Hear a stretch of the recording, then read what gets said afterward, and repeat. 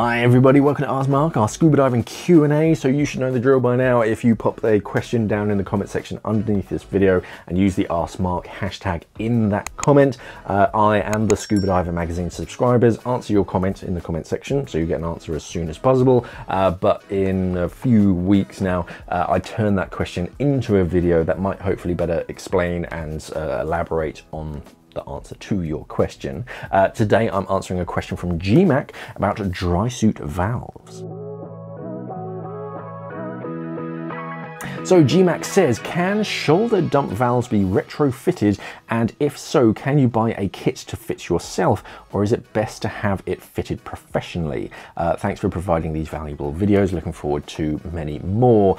Yes, you can change Drysuit valves yourself. There's a little asterisk with that statement. There's no real magic to it, but there are special tools in a fair few cases that do make your life a lot easier and less likely to damage the valves or your suit. But yeah, Drysuit valves are pretty much, I'm trying to think of exceptions. They're usually just two-part valves. There's usually an anti-friction disc as well. And one part goes on the inside of your suit, one part goes on the outside, and you screw them together. And that's pretty much it. There's probably going to be some weird Drysuit valve that I haven't seen before that does it a little bit differently. But there are a few things to remember. The first one is that not all Drysuit valves are the same. The two most common ones are Cytec and Apex. These are both Cytec. Yeah, that's another thing that I'll get onto in a second because I'm talking about this. So Cytec valves and Apex valves, this is a different diameter. I forget which is larger and which is smaller. I think Apex is larger, but I could be wrong. But basically, if you have like Apex valves fitted to your Drysuit, you take them off and then go to fit a Cytec valve, it won't fit. Or it'll fit, but it'll leak, and vice versa. It just, the holes in the Drysuit are different diameters, so do be careful with that. Double check what's actually fitted to your Drysuit. Yeah, the two most common are Cytec and Apex. There is a Mobby. I think Mares suits use a valve called Mobby, and I honestly don't know the diameter of them. So double check. On most Drysuit valves, so this is the one from my 4th element Drysuit, this is one from a waterproof Drysuit, but they're both made by Cytec. And the same thing will happen with Apex valves. They make the valve and then you just get these little sticky logos. So it's not waterproof making the valve, it's actually Cytec. It actually has Cytec written on the inside section. So that's an easy way if it's like secondhand and you don't really know. Apex valves tend to have Apex written on them, on the like push button and the center of the auto dump. So yeah, you can swap them over. Just make sure that you get the right size, the right diameter. You do get special tools. There's one. There's the Cytec Combi tool. Around, let's see if you can see that. Around the side of these halves, you get these little notches, and you can do a lot by hand, but it's quite nice to use a tool, especially to undo them, because when they're put in the factory, they're usually done up quite tight. And then the Combi tool has these little notches that will line up with them, so that when you're trying to undo it, you get a bit of like torque to be able to wrench it around. So that makes your life a little bit easier. It does a few things. It's got the pizza cutter wheel for silicone neck seals. It's got some like pry sections for like silicone cuffs to be able to pry them out. It is quite a useful tool, and I think this came with a Drysuit, so that just knocks around. But yeah, there's no real magic to swapping them over.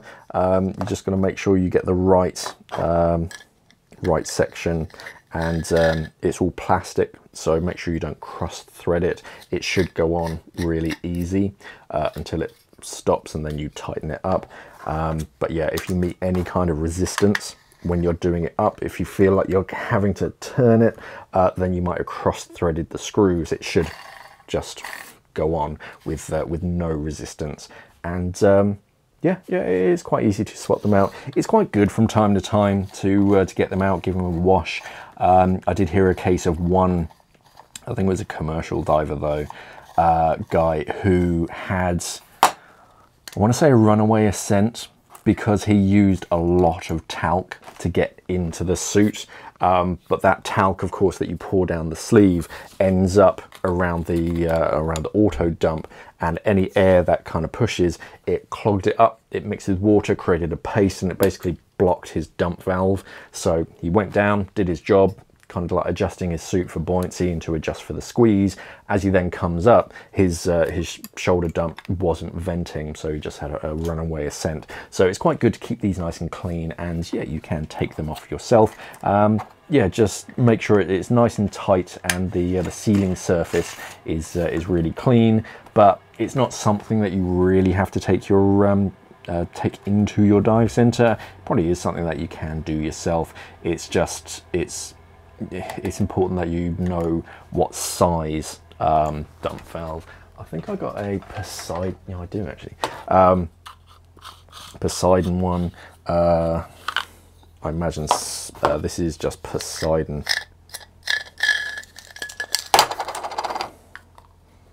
Yeah, so if you can see that, the Poseidon one is a bit bigger, so it's you can't really mix and match. So if you're looking at something like a Santee thermovalve, to have an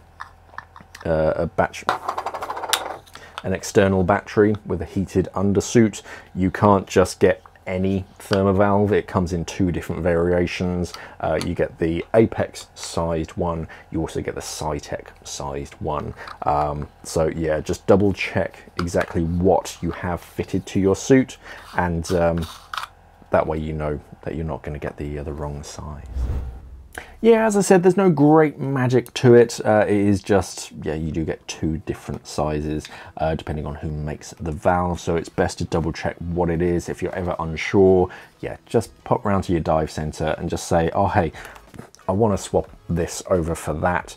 I just want to double check who made this valve, and they should be able to help you out, or at least measure it so that you can find out what size.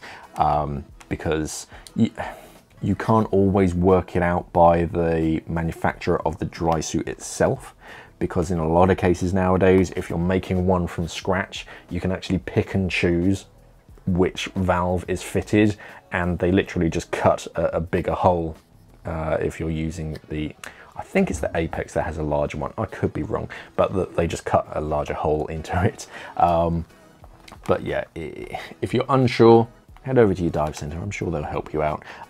But no, there's no real like magic to it. It is something that you can do yourself. Something else that you can do all by yourself is if you have any questions, pop them down in the comment section underneath this video.